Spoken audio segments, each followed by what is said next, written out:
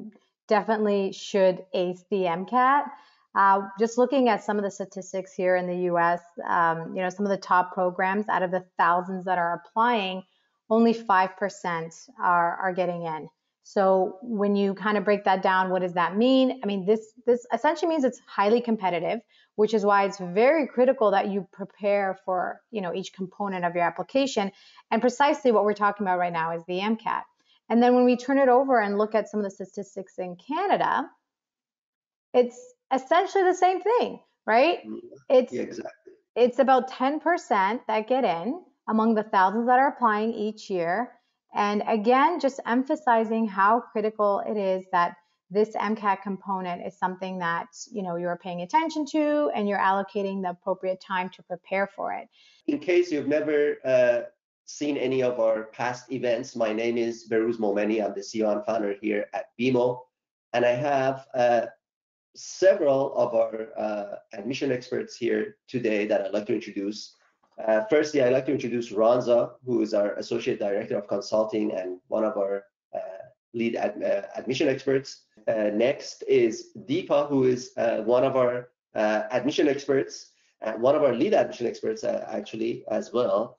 First of all, what's the MCAT? I'm going to quickly go over this. This is if you're not familiar, it's a computer-based exam, multiple choice, and a lot of schools require it. Not every school, most schools require it, and it's meant to examine certain skills that a future fantastic medical doctor must have.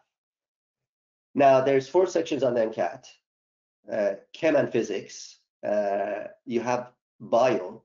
You have the psych section and social, biological, foundational behavior, and of course our favorite is the CARS section, or the critical analysis and reasoning.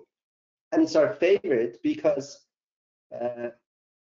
you could do really well on every other section, but totally screw up your whole MCAT score because of this section. And it's our favorite because it's actually a lot simpler to do well on the CARS than people make it to be, especially if you're a pre-med and you've gone through the traditional pre-med courses and you've never done social sciences, you've never done humanities, you'll really struggle on this part, but we're actually going to teach you what you could do to overcome that, even if you've never taken these courses. So what's the rationale? And this is important. Every section you'll notice today, we're going to tell you the rationale. The rationale is the part a lot of people skip, and they just want to be like, how can I prepare? What's the strategies? Well, you can't do that until you understand what the test makers are trying to test. That makes it a lot more interesting and a lot easier to prepare for it. So the rationale is, as I mentioned to you, and I'm going to put this up here so you see what the rationale is for different sections. But the goal is, how can we design a test that's going to help us select future medical doctors? Because there's no other way to do that. Like, we can't say, okay, go treat a patient now and let's see how you do. We can't take that risk. This is not a profession where you could do that. So can we design different tests? That's why you got the MCAT, then you got the application, then you got the Casper, then you got the interview. That's what these are all designed. Each of them try to look at different qualities that are important to be a future medical doctor. Now, I do have to say, the jury is still out there whether or not MCAT actually does that. There's been a lot of studies that show that maybe it doesn't really correlate with how a person can really do well as a doctor, and it could cause some bias in the applicants. But it doesn't matter. Regardless, that's the thing that you have to prepare for, and we're going to tell you how to do that. Now, let's go to the top 3 reasons. And Ranza and Deepa, I think, are going to tell us about these reasons, and I'm going to put them all up here. And maybe you guys can explain this triangle of doom. The upside down triangle, or cycle of doom, exactly, as we see it. Yes. Well, first and foremost, obviously, when we look at this, the top 2 reasons, I would say inadequate preparation. So essentially, this means you don't prepare, right? You don't allocate sufficient time. You don't study for the sections that you need help with. You don't get a chance to fill in the gap in your knowledge for the subtopics that you might not really feel comfortable with. And in turn, the second that's connected to is, lack of strategies. You're not putting all this knowledge to test, right? Reading passages strategically, which we'll get into, and how to break it down. Learning how to even approach the answers, the options that you have, and then learning the ability to actually eliminate the wrong ones, the obviously wrong ones, and being able to wiggle it down to the right ones, and doing this all in a very strict time period. And, lastly, all of this could connect to, obviously would lead to a lack of confidence, usually a result of the first, not preparing, the second, not having strategies, but just on its own, having exam anxiety, which is very common, and Deepa could attest to that, having taken the MCAT.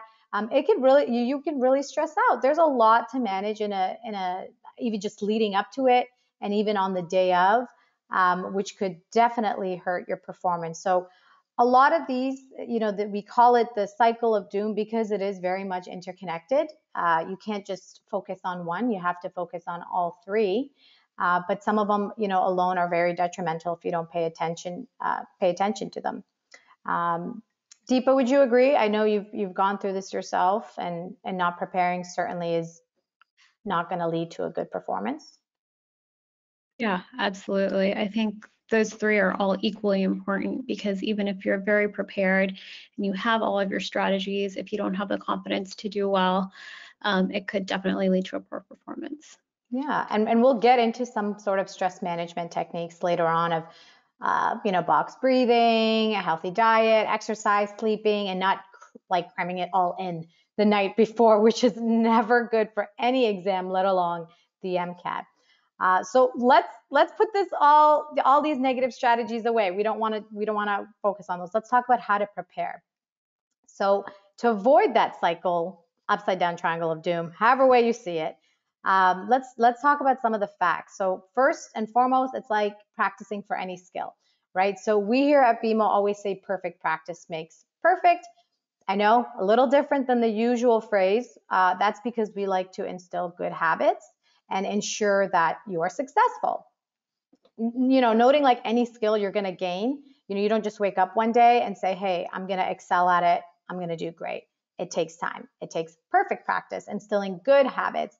And a lot of that is going to segue to some of the other strategies we're going to talk about. So fact number 2. This is a good point. I'll just make a clarification here as well. It's when you practice something, if you don't know that's the right thing to do, you're just creating a habit. So if it's the bad practice, you're just creating bad habits for yourself. So practice does not make perfect. Perfect practice makes perfect, which is exactly what Ronza was explaining. And then that becomes harder, right? To break that, like you have to kind of unlearn. And now it actually becomes detrimental. That's why when you're starting this is why this conference is so important for most of you. It's just the right timing for a lot of you, preparing for the MCAT application, etc., etc. At least, the least you could get from this conference is, what should I do? Doesn't matter if you come to BeMo or not. That's not the point. The point is, what should I do? There's certain things that at least okay, this is the right way I gotta do it. And then you go from there. So let's keep going and talk about maybe what is this best practice in case of. So one of our biggest strategy is using realistic MCAT style passages, right? You need to be able to challenge yourself and consider all the sections, all the subtopics, everything that's listed out at AMC. We've covered the 4 sections and all that. But essentially, you need to be diversified in that, and you need to be tested on the level of complexity that you will be tested on the day of. And a lot of that is connected to feedback. So fact number 3, these sample questions are definitely going to be ineffective without proper feedback. We just stressed perfect practice and not just practice. And how do you get to that perfect? That means you need feedback. You need someone to be able to pinpoint, where you're underperforming, where that gap is, and how to approach it, most importantly. Similar to learning a new skill, right? You wake up one day, you don't just jump on it and say, I'm going to do great. You get coached, you go through it, you get feedback, you get told how to kind of pivot if you're not doing it well.